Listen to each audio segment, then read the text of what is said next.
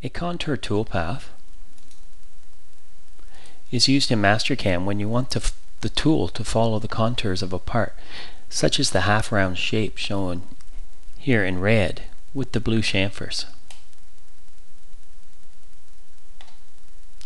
Before I add the contour toolpath, it's a good idea to analyze the geometry to determine the minimum tool size which can be used to machine this feature. From the Evaluate ribbon, I'll select Measure. I'll select the red arc edge.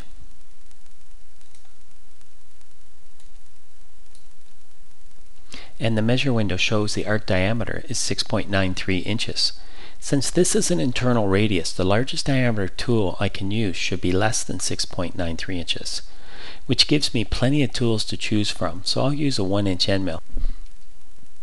But what's the largest tool I can use when I flip the part around and machine these slots?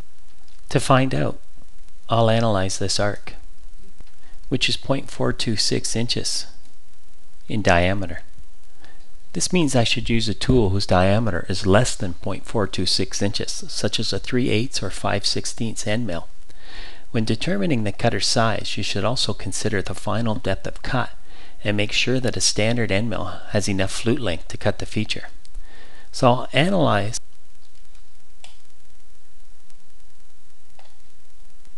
the distance between these two arcs.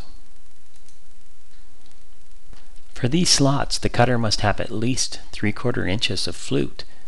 Not a problem for a standard 3/8 inch diameter cutter. Now that I know I want to use a 1-inch end mill to machine this half-round contour and a 3/8 to machine this, I'll close the measure window, and I'm now ready to create the contour toolpath.